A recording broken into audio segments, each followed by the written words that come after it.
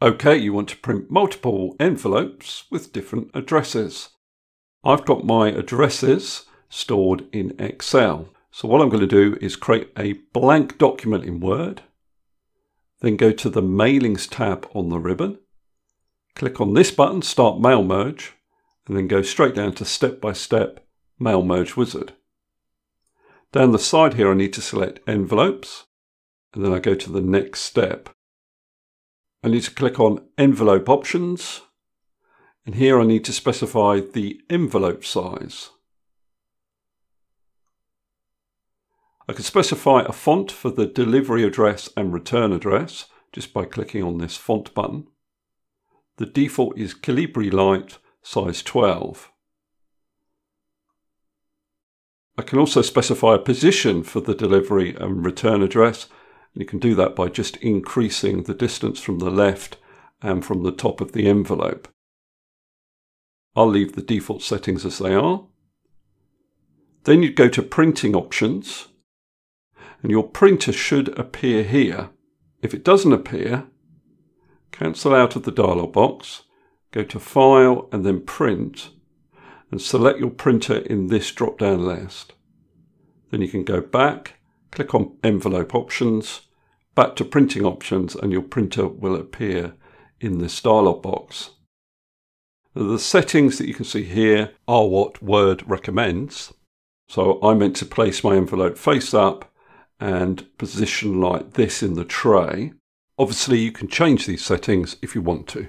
I'm going to keep the settings as Word recommends. And then I go to my next step. In this step, I need to select recipients. So I click on this Browse button. And now I need to navigate to where I've saved my contact list. Select the contact list. I click on OK. Then I click on OK here. Now I've only got one list in this workbook, and it's on sheet 1. If you have multiple lists, then you'll need to select the relevant sheet. Click on OK, and then you can just click on OK again. Then you need to go to your next step. This is called Arrange Your Envelope. Now you can see I've got a flashing cursor up here in the top left-hand corner of the envelope, and if you do want to display a return address, this is where you type it.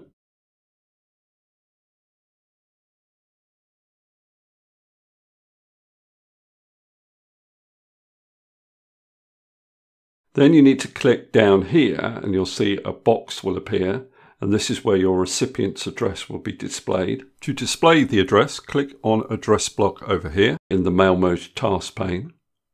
First thing to do is specify how you want the recipient's name to appear. So you can just have the first name, you can have initials, or you can have first name and last name. I'm going to go for the default option. Now over here, only the last name is appearing in the address block. So I need to click on Match Fields, and I need to match the fields in my contact list with the required fields that appear here. So first name I can match with the first name field, address 1 I can match with street address, city I can match with city, state with state, postal code with zip code. Click on OK, and now I can see the first address in the preview box. If I want to look at the other addresses, I can just navigate through them using this Next button. Then I click on OK. Then I go to my next step, Preview Your Envelopes. And again, I can navigate through the different envelopes using these buttons here. Last step is Complete the Merge. So I then click on Print. And it might be worth just printing one envelope, the current record, just to make sure the address looks correct on the envelope. Once you're sure, you can go back into this dialog box and print all of your envelopes. Okay, that's all I wanted to cover in this particular video. Hopefully that's useful. If it is, please give me a thumbs up and subscribe, and I'll see you next video.